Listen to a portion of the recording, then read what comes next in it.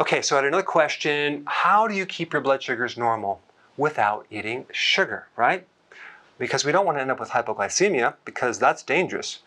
And the brain runs on glucose, right? That's kind of the common thought. Here's the truth. Your brain can run on ketones. Now, part of the brain does need glucose, but that glucose can be made from your own fat or the dietary fat.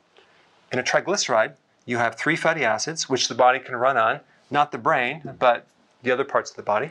But it also has 1 part glycerol, okay? That glycerol, which is part of the triglycerides, can be converted to glucose, and that's what the brain can run on. So you don't need external glucose. Your body can make it if it needs it. Your brain runs very well on ketones. In fact, ketones are very beneficial to the brain. It's like a clean fuel. It's very protective to the nerves. And normal blood sugar of, let's say, 80 is really only 1 tiny teaspoon of sugar for your entire blood. So we don't need that much sugar. And if you consume sugar, then there's no reason for your body to take it from the saddlebag fat on the hips, or the sagging belly, or the fat on your behind. So how do you keep your blood sugars normal without eating sugar? Basically, you just avoid eating sugar and your body will then convert over to ketones. And any extra glucose it needs, it can be made from the body fat or gotten from the dietary fat. Thanks for watching.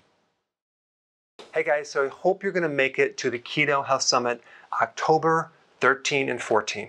Now we're gonna cover a tremendous amount of information, but there's one thing that I think is gonna be very important to fully understand.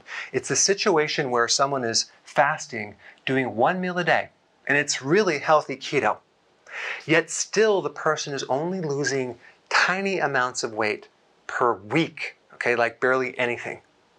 We're gonna talk about exactly why that is, what to do, and how to correct it. And it usually has nothing to do with metabolism.